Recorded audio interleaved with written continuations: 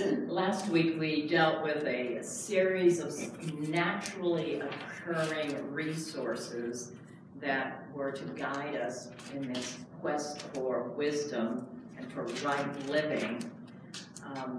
And the strongest one was the last, which was enjoyment.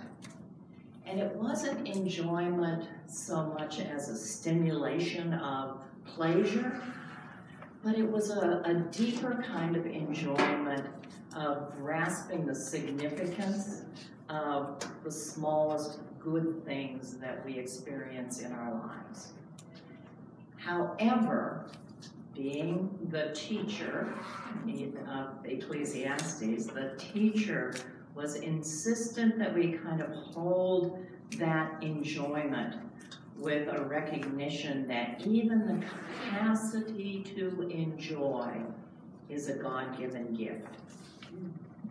So we were still kind of caught in this web of, well, how are we to live? What are we to think? What are we to do?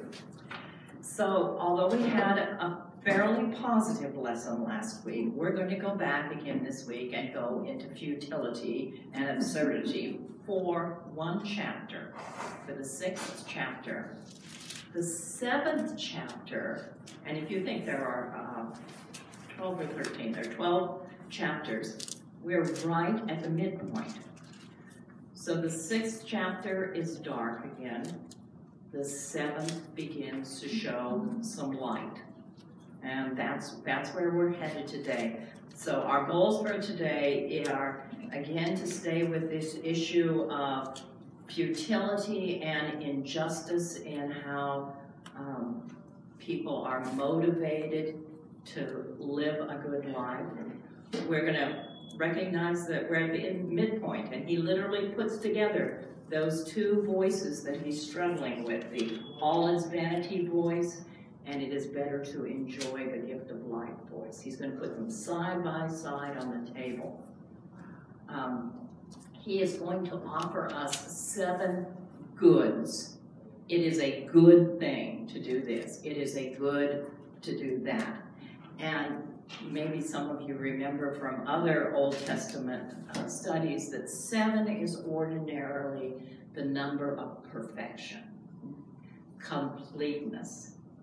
That's all you needness. So we are going to get 7 goods. And at the end, there will be an affirmation of the wise life and an interesting way that we can see wisdom on the face of one another. Okay? Last week I opened it with my personal frustration over trying to delve into Ecclesiastes. Today I also have some frustration, but it comes from a different place. So, whereas last week we were working on the justice, injustice, this one today, having just announced that difficult prayer concern before, says, with the book of Job, Job's big affirmation was, should we not also receive evil from the hand of God as we receive good? Job's friends, remember Job's friends, and the whole thing is set up to say, Job, if you would just confess your sins, then God would forgive you and everything would be okay. And Job continually says, I haven't sinned. That's not who I am. I am a faithful person. I trust wholeheartedly in God.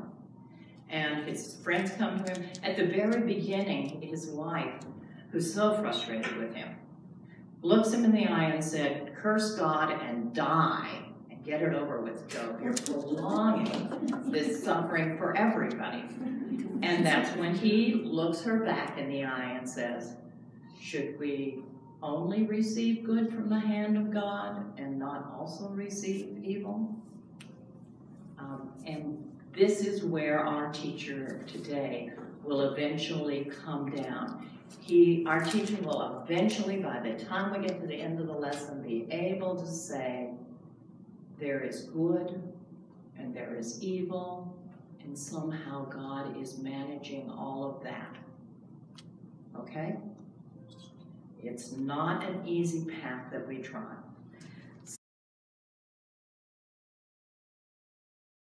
Fine, so we're going to start. I will read chapter 6, 1 through 12, and my subheading on the commentary that I'm using is called A Lowering of Expectations. Okay, so chapter 6, verses 1 through 12. There is an evil that I have seen under the sun, and it lies heavy upon humankind. Those to whom God gives wealth, possession, and honor, so that they lack nothing of all that they desire. Yet God does not enable them to enjoy these things, but a stranger enjoys them. This is vanity. It's a grievous ill.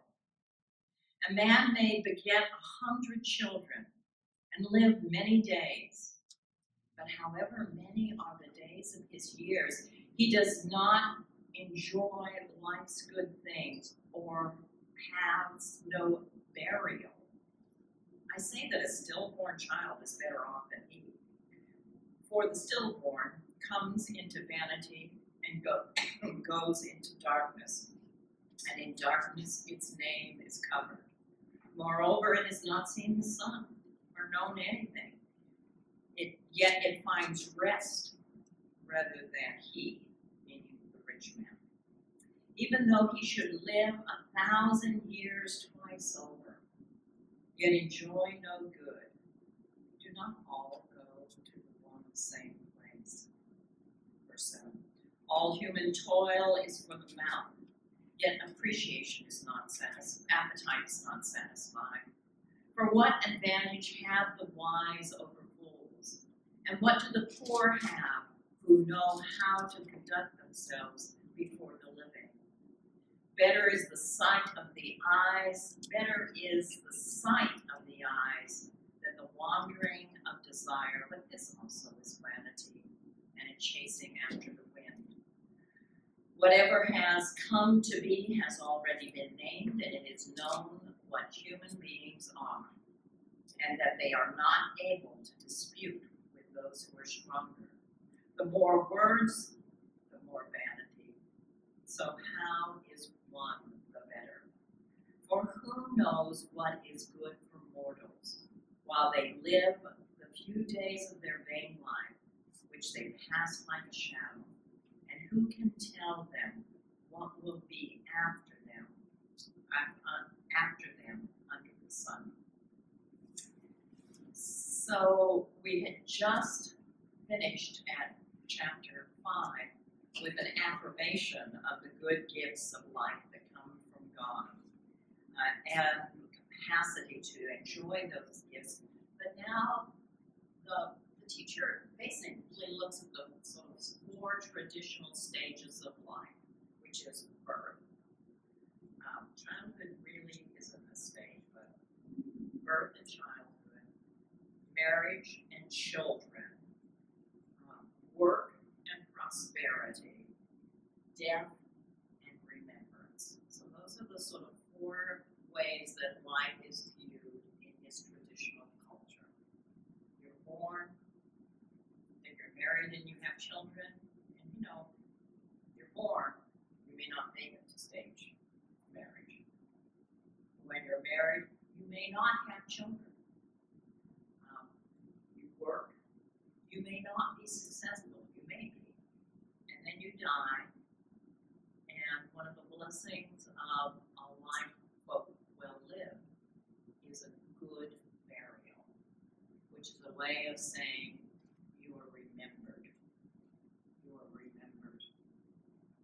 So the teacher reveals that he is actually almost driven to despair by what he has seen attached to these 4 stages. And he starts by looking at the wealthy man who has not the gift to enjoy his wealth. And he says, this is sort of like realization of the unfairness of life. To have all of these material possessions and have no joy. This feels horribly unfair.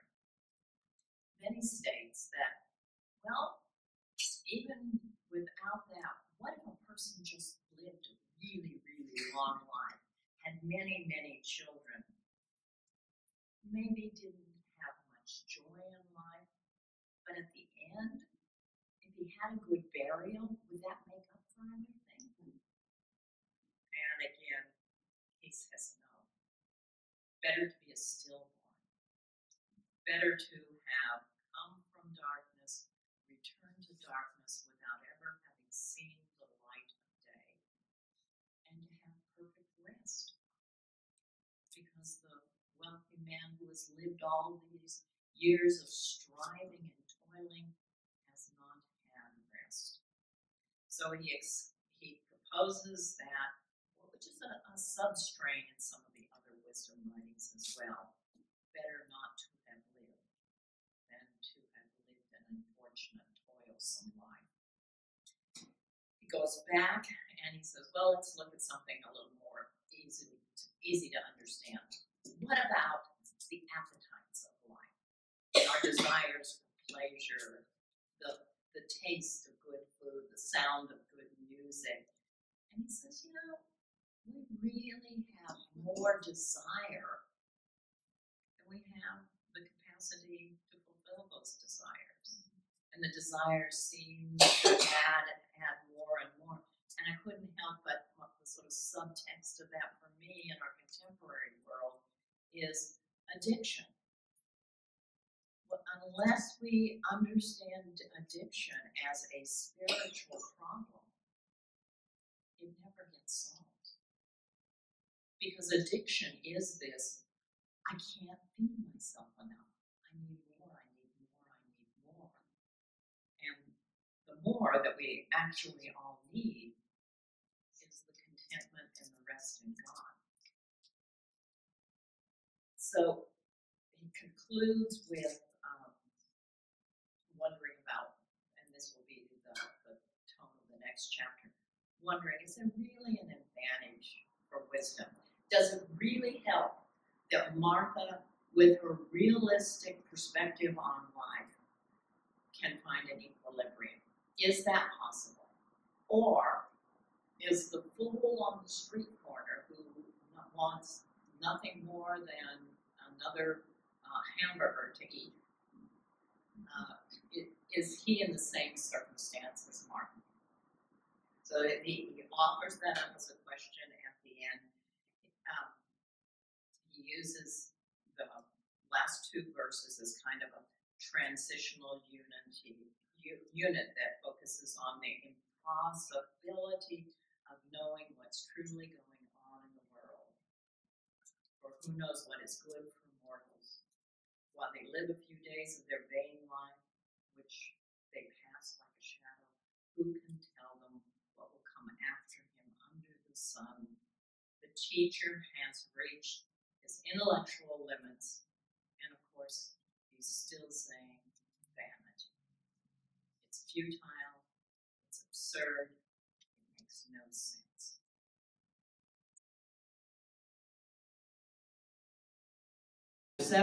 Verse 1 through 14.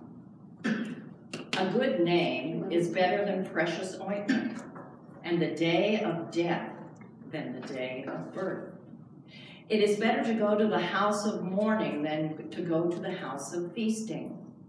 For this is the end of everyone, and the living will lay it to heart. Sorrow is better than laughter, for by sadness the countenance of the heart is made glad. The heart of the wise is in the house of mourning, but the heart of fools is in the house of mirth. It is better to hear the rebuke of the wise than to hear the song of fools. For like the crackling of thorns under a pot, so is the laughter of fools. This also is vanity. Surely oppression makes the wise foolish, but a bribe corrupts the heart. Better is the end of a thing than its beginning. The patient in spirit are better than the proud in spirit. Do not be angry, for anger lodges in the bosom of fools. Do not say, why were the former days better than these? For it is not from wisdom that you ask this. Wisdom is as good as an inheritance, an advantage to those who see the sun. For the protection of wisdom is like the protection of money, and the advantage of knowledge is that wisdom gives life to the one who possesses it. Consider the work of God. Who can make straight what God has made crooked?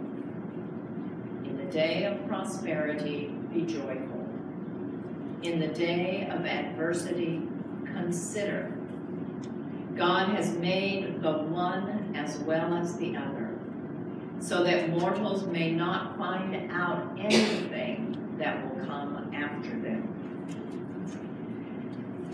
In the midst of the overwhelming evidence of absurdity, of vanity, of futility in the last chapter, the teacher suddenly turns to the midpoint of his composition, with the last word being frustration, without understanding of anything that's good for humankind. Now, the second half of the book opens with a good name, and it feels like whiplash. This is so different from what we've had.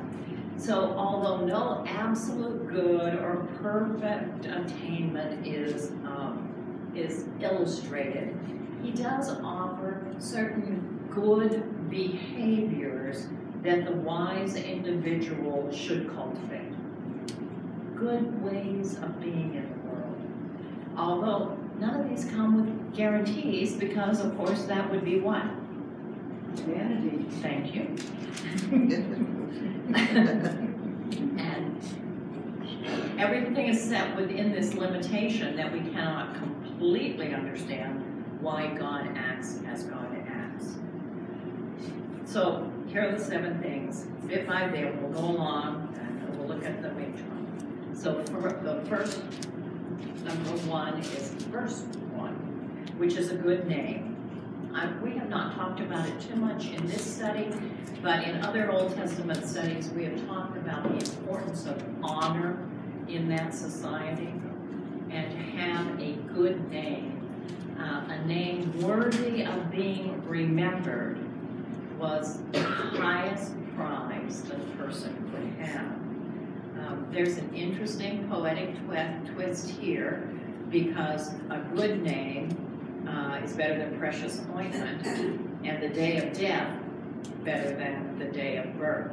What's sweet there is anointing with oil happens at birth and at death. The death anointing is more important because there has been the life in between it. A complete reversal from what he just said about better to be born a stillborn, you know? So he's completely reversing here and saying, no, at the moment of death, there is something important, and that is your good name. All right, continuing on to number 2. Good number 2 has to do with participating in mourning. Well, so here's the circumstance. If you die in his culture, your family and friends will gather and stay together for 7 days. Remember 7, complete. And you will eat and you will remember, but you will keep your words to a minimum. And there'll be some professional mourners there who will keep the songs and the wails going. And you will say your prayers in the morning and in the evening together. And then at the end of that time, You're dismissed to return to your life. What our author is saying is, in that 7-day period of mourning, if you are taking this seriously, you're cultivating a heart that's able to accept both the difficulties of life as well as the joys of life. If you just go to the party time, you'll begin to think that that's all that life is, a series of parties. But if you want to be wise, it's better to spend some time mourning. So that's the second goal. The third goal is really hard for me because I'm basically a cheerful person. But the third goal is a sad face is preferable. Now, what does that mean? Well, it probably means more a neutral face than a sad face, but so that when you are always walking in, as I frequently do, to a group happy, the 1 or 2 or 3 or 4 people who are in a completely different place don't have access to you. In fact, they're probably intimidated and irritated by your cheerfulness. So if you're going to live in community, there's a time when everybody's joyful together, but basically you need to be somewhat neutral so that wherever the person is who's approaching you, that person finds a welcome in you. You don't want to be grim, but you don't want to be, too superficially cheerful either. So that's his. He sees this sad face as expanding the capacity for compassion rather than projecting pessimism. The sad face opens up the door for what might be difficult conversations. The fourth goal, 5 and 6, seems to refer to the distinguishing between meaningful and insincere praise. And this is done poetically so wonderfully when we don't have any of it in our English translation. But that second section, the song of fools is, the word for song is seer. The thorns that crackle under the pot are serum, and the pot is ser. And so you have this alliteration of sounds that paints a picture of what insincere praise is like. So it's a nice poetic thing that goes over our heads completely. All right, so just don't worry about that second part of the verse. The fifth good is cautionary. The best perspective one can hope to attain on any given matter is really known in its outcome. So Carmen and I sit down and we work out a service of worship we think is absolutely perfect, right? We're just so pleased with ourselves. But until that service actually happens, we don't know whether we should be pleased or not. So it encourages a kind of patience for the plans and the hopes and the dreams that we pursue.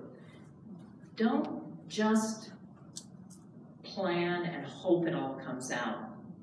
Walk through it. Be patient with it. See what the end is really coming to be. The easy out is always to get angry. A quick temper is what he's trying to caution against. Remember, he's dealing with younger men, right? Okay, good. The sixth good is, it's confusing. So it seems to say, wisdom's good, but money's kind of good too. And how do wisdom and money or making a good living work together? And I think, again, speaking to young people, he's also saying it's not enough just to sit around and think. You should be engaged in some meaningful work.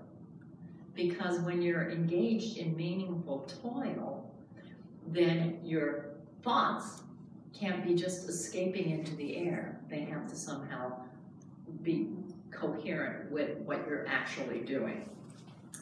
And then the seventh good, which is really the high point of today's teaching, in trying to understand the work of God, wisdom brings a kind of an acceptance into life.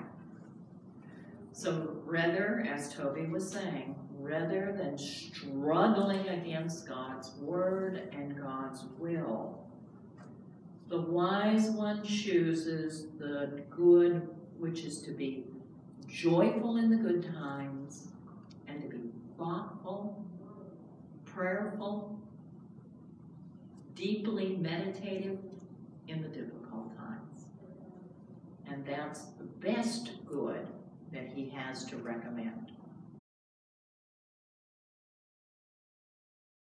At chapter 7, beginning at 15 and going to 28, I'm saving 29. In my vain life, I have seen everything. There are righteous people who perish in their righteousness. There are wicked people who prolong their life in their evil doing. Do not be too righteous, and do not act too wise. Why should you destroy yourself? Do not be too wicked. Do not be a fool. Why should you die before your time? It is good that you should take hold of the one without letting go of the other, for the one who fears God shall succeed with both. Wisdom gives strength to the wise, more than 10 rulers that are in a city. Surely there is no one on earth so righteous as to do good without ever sinning. Do not give heed to everything that people say, or you may hear your servant cursing you. Your heart knows that many times you yourself have cursed others. All this I have tested by wisdom, and I said, I will be wise, but it was far from me. That which is far off, and deep, very deep. Who can find it? I turned my mind to know and to search out and to seek wisdom and the sum of things, and to know that wickedness is folly and that foolishness is madness.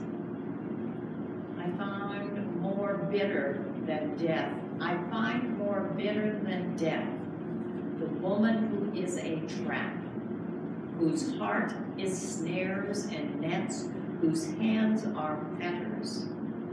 One who pleases God escapes her, but the sinner is taken in by her. See, this is what I found, says the teacher, adding one thing to another to find the sum, which my mind has sought repeatedly, but I have not found. One man among 1,000 I found, but not a woman among all of these have I found. Let's stop for a minute. Let me give you some background. Again, the teacher's facing this common expectation that if you're good and righteous, you should have a lovely, pleasant life, and if you're a sinner and a fool, you should die today. He's arguing against that kind of retributive justice because he's seen in his own experience that sometimes the fools live long and sometimes the righteous die early. So he's offering a moderate position through that. He's saying, recognize your own foolishness, your own vanity, your own sinfulness. Hold that carefully, because that can become a teacher for you. Recognize and pursue the good that you know, the behaviors that you can cultivate, the thoughts that can take you right to the edge of understanding, where in humility you'll say something like, it's in God's hands. It's greater than my mind can imagine. He is convinced, as Paul in the New Testament, that all have sinned and fallen short of the glory of God. And there is no perfection when it comes to humankind. So if all have sinned, then you have to take seriously your sinning. And it may not be overt sinning. It could be the collateral damage done by your good deed, the unintended harm. And yet, it clings to you. And you need to sit with that and learn from that. Now, all this stuff about women, right?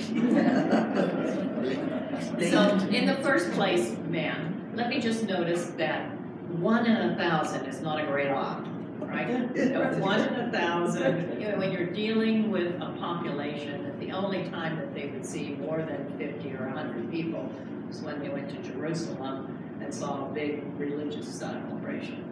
So 1 in 1,000 are unlikely odds.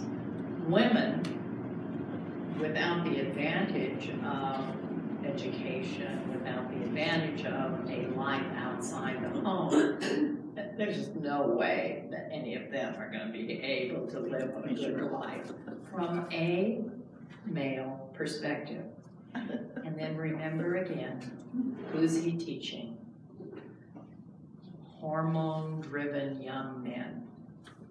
And what does he need to say to them? Do not go after every pretty skirt.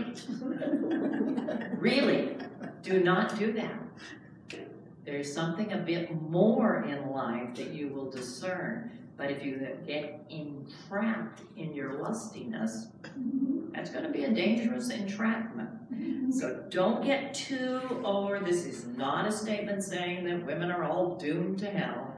It's just another way of saying none of us, male nor female, attain this kind of perfection that some people assume they want to attain.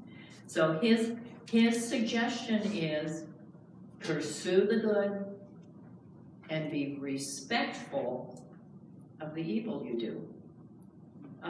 Really try to understand that and let that become a cautionary response within you.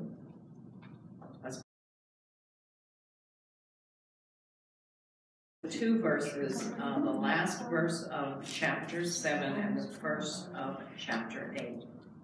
See, this alone I found, that God made human beings straightforward, but they have devised many schemes.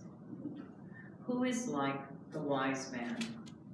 And who knows the interpretation of a thing? Wisdom makes one's face shine, and the hardness of one's countenance is changed. In this conclusion, there is the return to the rhetorical question about what advantage is there in seeking wisdom, in becoming wise. And he says two things. One is that you're created straightforward. Who else has a different translation of straightforward? That's in the last verse of 7. God made human beings upright, straightforward. God made us to be good. We, by putting ourselves in the place of God, have allowed a kind of a quirkiness about us, so that being good is corrupted by the quirkiness of sins. So theologically, you would talk about that in terms of original sin, but practically it is, we all have passions and lusts and appetites and senses of self-importance and grasping and all of that, whereas God created us not to grasp, but to live together, to walk side by side, to help one another. Then he says, at the beginning of 8, who's like the wise man, and he suggests this word, interpretation. Who knows the interpretation of a thing? And I think that is the statement of being at the boundary of almost understanding and reaching for an interpretation that will take you across that boundary. It could be a metaphor, it could be a story, it could be a creed, something that will take you beyond the limits of your own understanding. What is interesting is when this book is written, remember we said that it is the second most recent to the New Testament in the Old Testament, right? So Daniel is the only word that is closer to the time of Jesus. Daniel has many sections with Aramaic in it instead of just Hebrew. And this word interpretation comes from the Hebrew word pesher. And pesher, it's the only occurrence of it outside of Daniel in the Old Testament.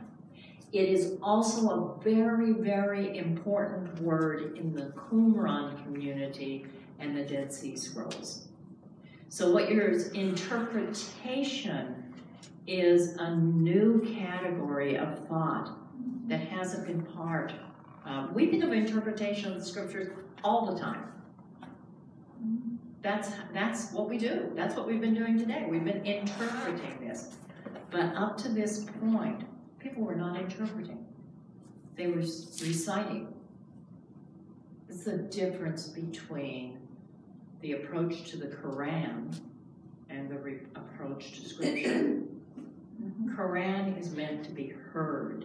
It's meant to be beautiful on your ear in Aramaic. It's not meant to be interpreted. It's meant to provoke a mystical response. Our scriptures, we have decided they are worthy of interpretation, and that's the first little hint in the Old Testament of a new stream, which Jesus will. You have heard it said of old, but I say to you, here's going to be an interpretation. Now, what is the advantage of being wise? Your face shines. Pat's going like, why would I want that? But it's a remembrance of in Numbers 6, when God gives to Moses an instruction for Aaron on how the people are to be blessed. The Lord bless you and keep you. The Lord make his countenance to shine upon you and be gracious unto you. The Lord lift up his countenance upon you and give you peace. And then God says, this is how the priests of God shall put God's name upon the Israelites, and God will bless them indeed. So your very face will become a reflection of the countenance of God. Not a bad blessing. Not a bad blessing. May it be so among us.